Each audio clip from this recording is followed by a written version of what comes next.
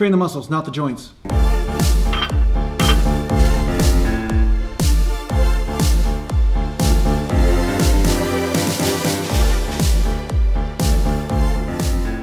Welcome back to Natural Gallant Bodybuilding, and somebody asked me about flies. They said some bigger YouTuber or whatever is talking about flies. I figured I'd talk about it. Okay, so basically this person asked, are flies okay? Are dumbbell flies okay? Because this person that they talked about said that flies are absolutely the worst thing ever and you should never do them.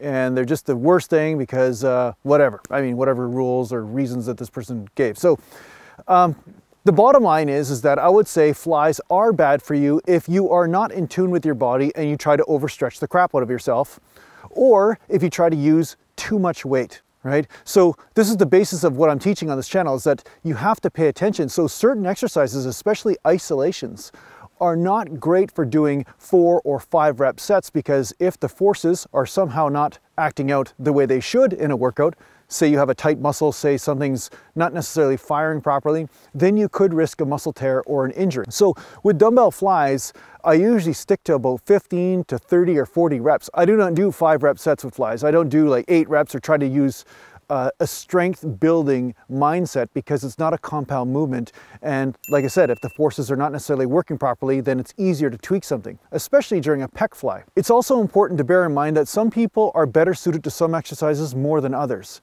And it is common for some YouTubers or people out there to say that one exercise is just absolutely horrible just because it doesn't work for them, but that's not necessarily true for everyone.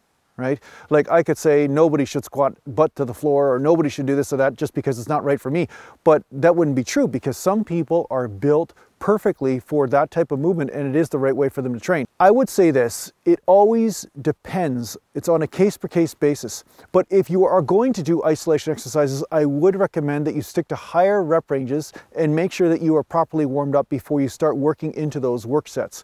Because like I said, they do have a higher risk of injury, or it is easier to pull something sometimes if something is not necessarily balanced right, or say you have an imbalance of some sort, or some sort of tweak that you're not aware of. You want to make sure that you are warmed up well, so that way you ease into the workout. But definitely don't be doing 3 or 4 rep sets with isolation exercises, because that's when serious stuff can happen. Snapola. So throughout all my competitive years, I used dumbbell flies with no problem. And I did machine flies, I did dumbbell flies, I did incline flies, I did all these different types of flies, and there was absolutely no problem with my body from it. I never had any problems.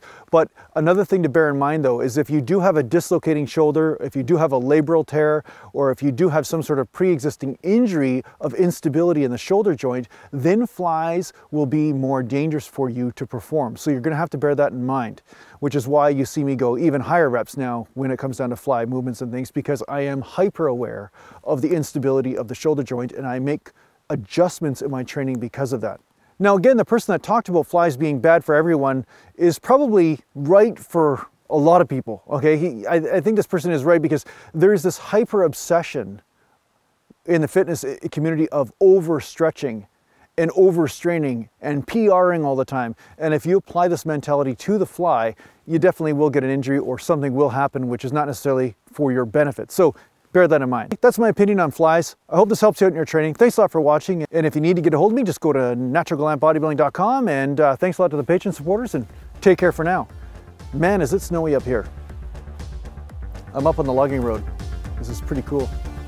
I'll show you a clip.